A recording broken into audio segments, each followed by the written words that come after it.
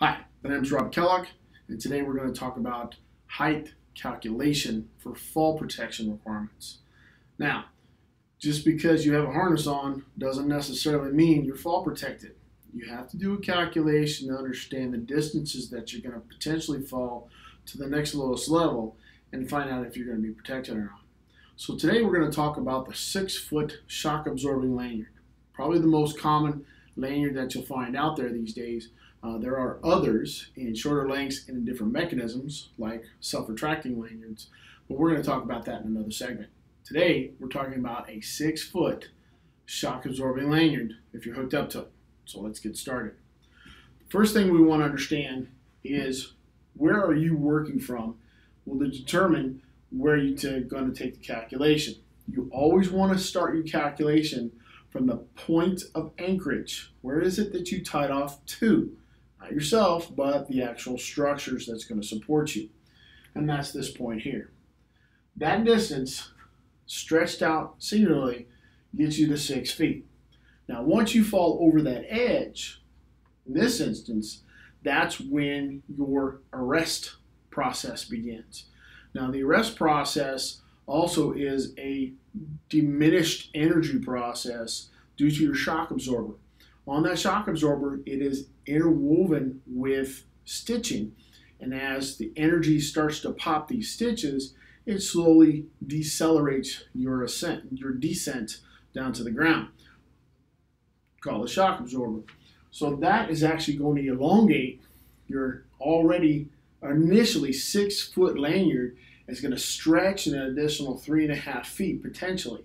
So you could get to 9.5 feet at this point from just that lanyard to the D-ring in the back of your shoulders. Next, we want to take into consideration the stretch.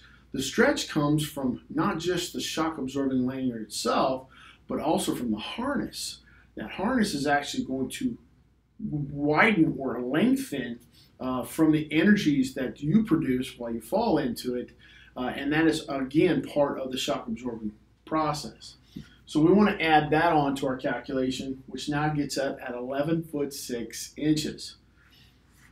Primary person we're trying to protect is you or yourself, and we want to make sure that we have enough room for that. Average construction worker is 6 feet in length.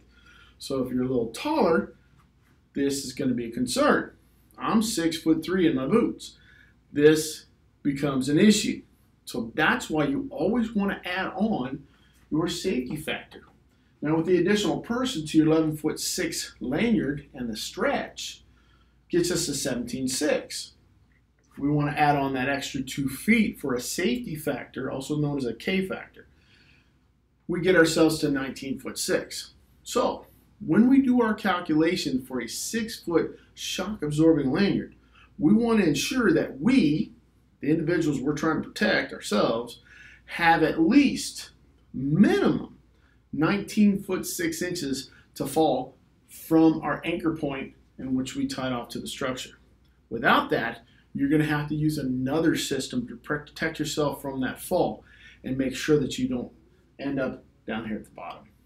So with that, take that calculation into consideration every time you start to utilize fall protection with a harness, and make sure that you're using the right one for the right job.